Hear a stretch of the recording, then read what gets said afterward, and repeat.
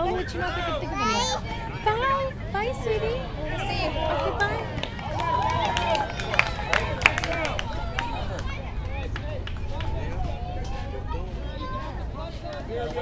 Alright guys, check it out. Hey, let the ball touch you, Brandon. Stop reaching for it, okay? There you go. There you go, Jack.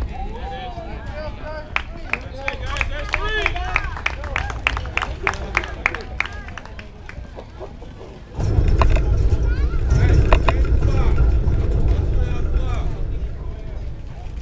Take advantage of your knowledge when you're here. Sure.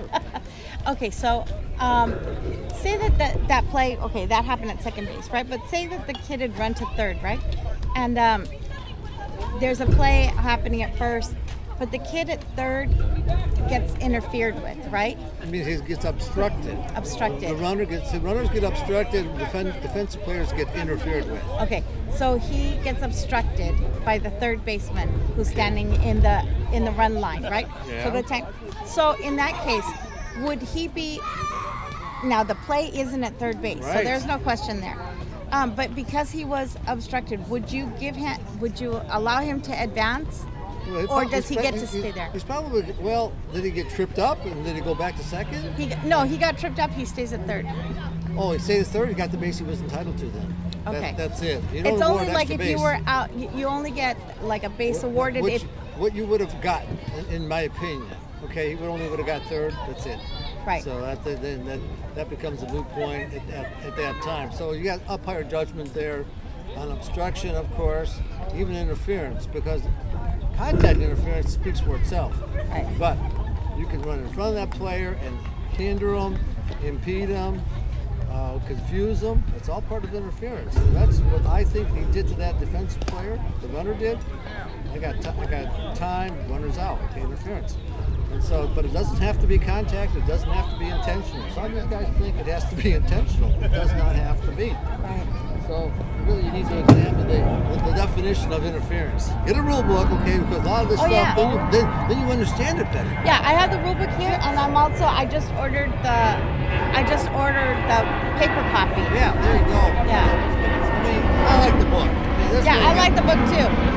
You mark it up, tabs, and you got things that have significance, and Right. you go right to it.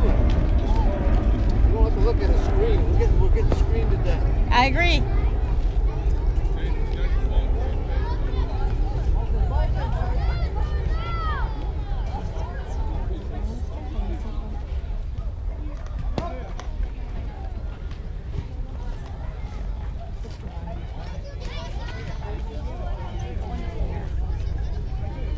Go, Jay!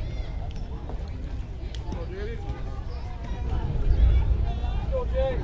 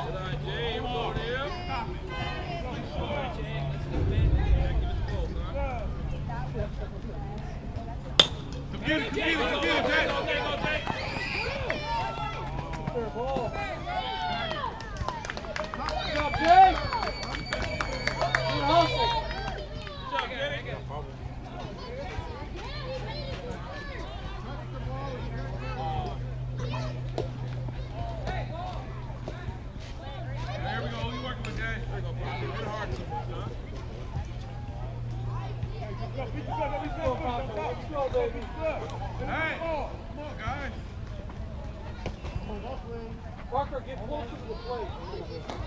Get closer to the plate. Mateo!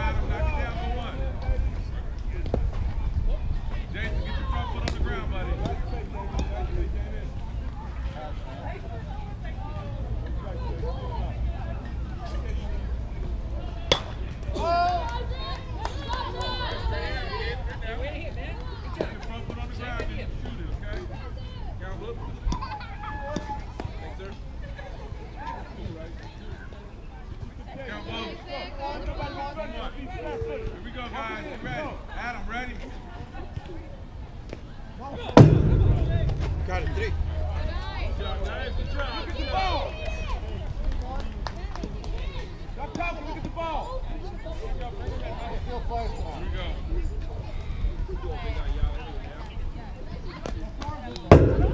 Beat it.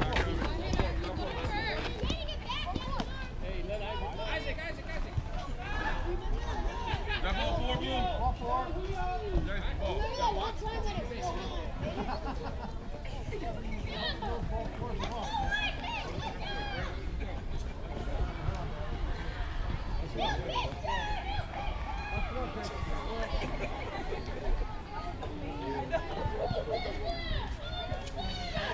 Now we have to field flag again. That's right. You always got to be aware, especially as It's gotta be a foul. The situation is out. If you had 2 outs, you had to go infield flag. Less than 2 outs, you got it. Wood. Guys, switch. That's you and this. Go to left. You got all balls. You go for all balls. All balls. You got to catch all balls. Right there, Jason. All right. Free spot. Okay.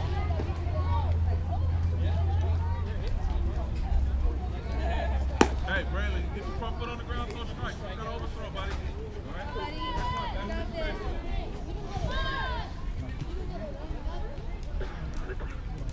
Off your knees, Jason.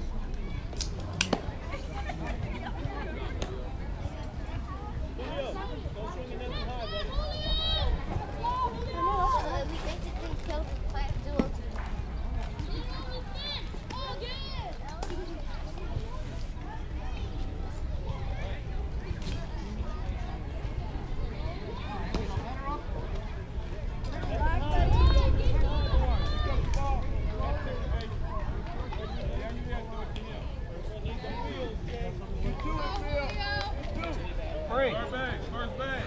Third base, you go home. Damien, catch it, step on the bag. There we go. Adam, you get the ball, catch your base, go home. Okay. 1-1.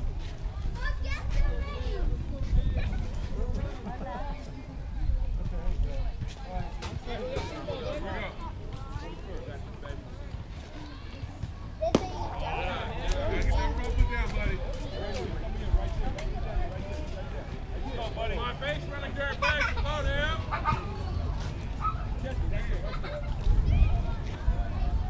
There you go.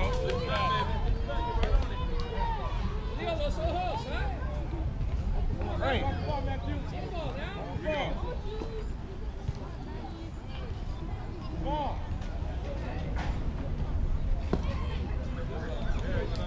Wait a second, you pitch it. 2-2. Here we go. Dang, ready. There it is, buddy. One down. Get it. There you go. Always back up your pitcher. Hey, one pitch away. Get out the line, Carlo. Get out the inning. Get the 2 and get out the inning. Hey, pay attention. Don't stop. Adam.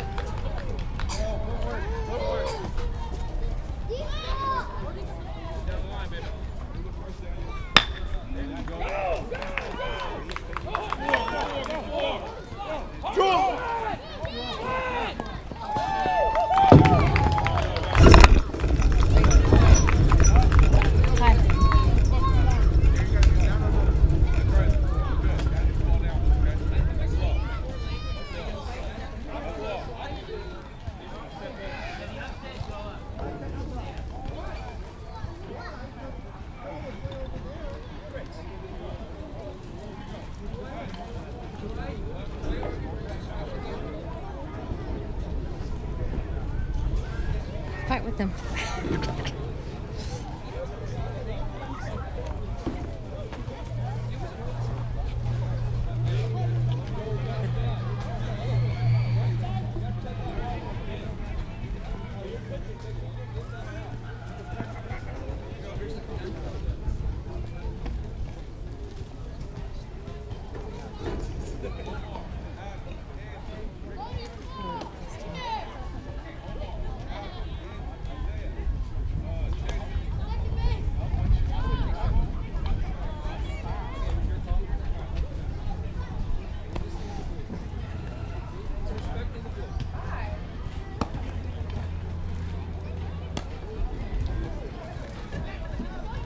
Yes.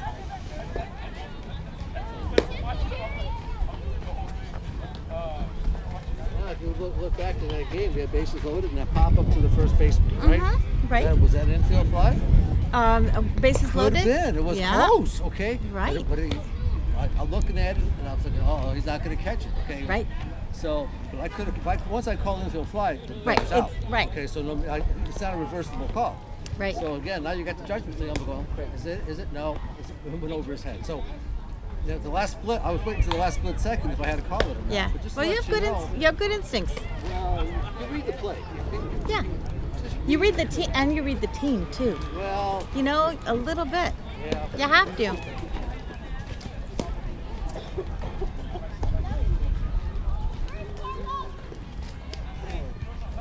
We love him.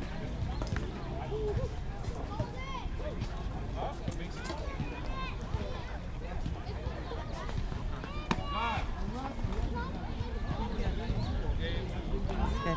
That's nice. Let's see his picture. Let's see his picture. So Let's see his picture. So this inning, 5-run cap or no cap? Top 5.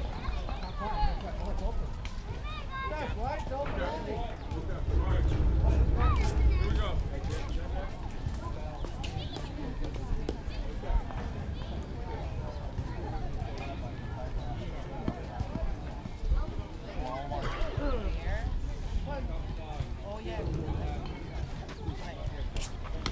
There you go, kid.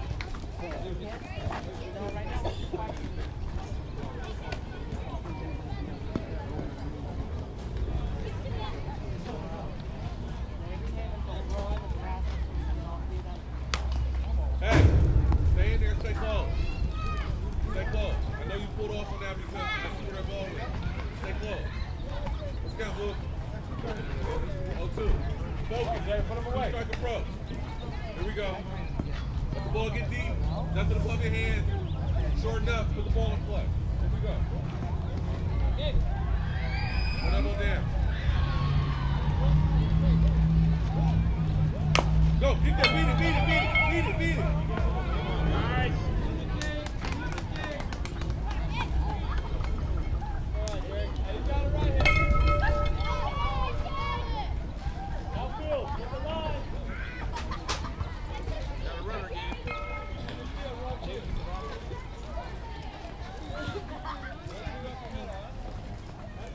Disconnected, guys. Use your voice. Use your big boy word. Guys, come on. Here we go, Slugger.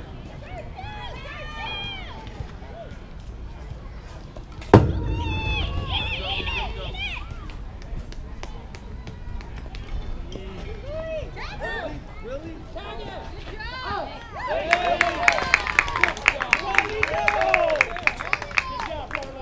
Julio.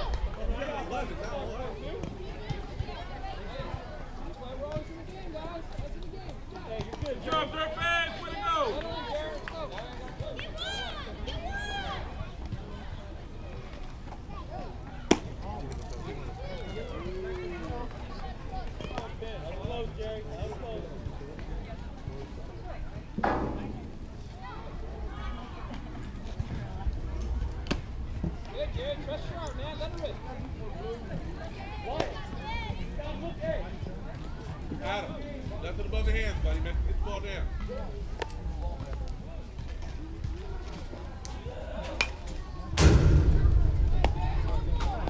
Adam, hit that ball to right center. Hey, blue on that one. Blue.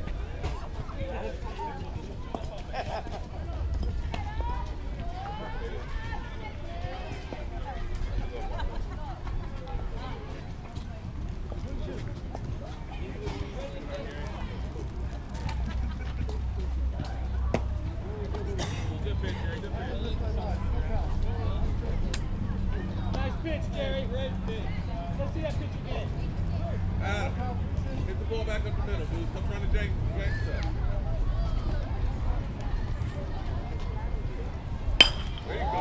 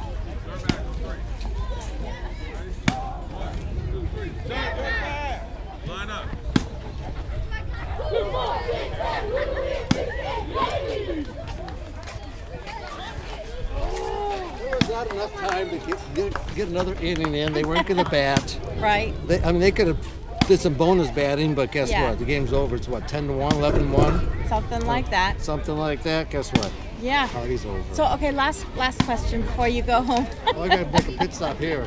Uh-oh. Yeah, that's right. No, last question was, okay, so if one of these kids, you know, you call a fourth ball, but he's full count, and he thinks it's, the kid thinks it's a strike, and he makes it into the dugout. Is that an out, or is that a warning? You know what? When something like that happens, I'm going to put them on first base because they don't know. You know, again, it's on a drop third strike, he walks into the dugout. And when you have a drop third strike that's alive, he walks into the dugout. I'm going to call him out. In this game, it's a ball four. I'm going to tell him beforehand. Well, ball four, batter. Okay, go first. Right. I'm going to tell him. Okay. Right. It's called proactive, preventative officiating, where you Right. have less troubles. You tell the kids what they need to do, You're not supposed Right. to be a coach when you're an umpire, but I still coach. I tell these guys, don't turn your head. You Right. know, do whatever. I want to see Well, them it's hit the supposed to be learning. I mean, you know what I right. mean? It's just a literally- learning experience. Right. And in But high if he makes it into the dugout, Now, is it an out? if he makes it, it can, if he abandons his effort, you know what? I could ring him up. Okay, you can ring him up for abandoning his effort. That's what it would be called. The batter's abandoning his effort. He's out, even on a ball 4. If he walks into the dugout. I mean, that's a pretty sad situation. I Yeah. don't think it's ever happened. Right. But on a hypothetical, yeah, I could ring him up. and do they? And is a drop third strike a live ball at this And- level in minor no, A, little league? no, Yeah, only in majors. Right. And they changed that rule in majors about 5 years ago. And even in majors, a drop third was still an out 5 years ago. Then they changed it to get more in accordance with other Right. other leagues, Cal Ripken, and Right. at that level of the ball, they say you should be able to make that play. Right. But over here, it's still drop third is still out. Right. And so yeah, but then you got to know, okay, was there a runner on first at the time of the third strike and the drop third? If there was a runner on first and less than 2 outs, okay. He can advance. Oh, wow. Yeah, Okay. but if there's not a runner on first Right. and there's less than 2 outs, well, then the ball stays live. They have to tag him and throw him out at first. So you always got to be aware of your situational. I'll have to read up on that one. Your situational thing. I mean, if Right. there's runner on second and third, drop third. No, he can go to first. Right. So again, you got to be aware as an umpire. Okay, I'm gonna have to read up on that one. What's going on? Right. Or else, I mean, you can look pretty bad. I mean, you say batter's out and the base is open, and you're declaring them out. I mean, that's when the umpire is not aware of what's Right. going on. So you always got to be reminding yourself, what's the situation? How many outs? Who's on? What isn't? And what level you're playing? Again, if I was Sure. majors, Right. drop third. Hey, the ball stays alive. If there's less than 2 outs, nobody on. Right. So there's so many little things that you have to be aware of. I mean, I've thank seen you. umpires out here call runners that left the base too soon because you know the ball Yeah. has to cross the plate Right. before they can leave the base. But I've seen them call them out, which was wrong, and then they had a big confrontation about it because the umpire didn't know the basic rule about leaving the base too soon. Okay, he just put them back. But he rang them up. So then I have a big long discussion, but it tells me he doesn't know the Little League rules. All right. Right. So you can't always assume that umpires know the Little League Well, rules. yeah, and they are a different set of and- rules. I mean, that's why they do the book every And year, then right? softball, it depends. No, doesn't make any difference if it's 8, 10, 12. You leave early, you're out. Dead ball, no pitch, dead ball. The runner's out. But it depends on what. And I've worked softball. Right. What's going on over there? Right. So you always got to keep yourself aware of what your situation is. Well, thank you very much. I Yeah. really appreciate you teaching me. And your name again? I'm Fritz. Thank you, I've been here Fritz. now 4 years. What's your name again? Marisol. Marisol. Marisol. Okay. Marisol. Yeah, that's Thank a you great so name. much. Thank yeah. you. Oh yeah, anytime. You know what? I'm glad to share knowledge because the more people understand and know the game, the less problems an umpire will Right. have. Yeah. You know, this is like, I had a game situation last night. The ball was hit. Just to tell you, it went up the foul line. It was up, Yeah. foul, and it came in right before the bag, before it stopped. Right. And the one guy said, "That's a foul ball. It's in foul territory." Well, that's right. But the ball stopped in fair territory before the bag stayed in play. It's a fair ball. Right. If the ball hits the bag, it's still a fair ball. If it's touched in foul territory, then it's a foul ball. But if it's touched, if it's a foul, if it falls in the foul line, but it was touched first in the fair area, then That it's would a fair happen ball, in this right? game. Right. It That's just a fair nipped ball. off his mitt, went in, and if the guy let it go, it would have spun into foul territory. It would have been a foul ball. But since he touched it and off of his mitt, Right. now it's a fair ball. Right. And so that's when the umpire just points. You should never hear an umpire say fair ball. Right. He yells foul ball, and if it's fair ball, he just points. That's an umpire that knows what he's doing. So I'm just telling you a little insight. Yeah. Yeah. No, I noticed that. And I remember reading that If an rule. umpire's yelling fair ball, guess what? He's a beginner. He's a beginner. He's a rookie. Yeah. Well, thank you Bye, so Marisol. much. Thank you. Have a good night, Fred. Nicer.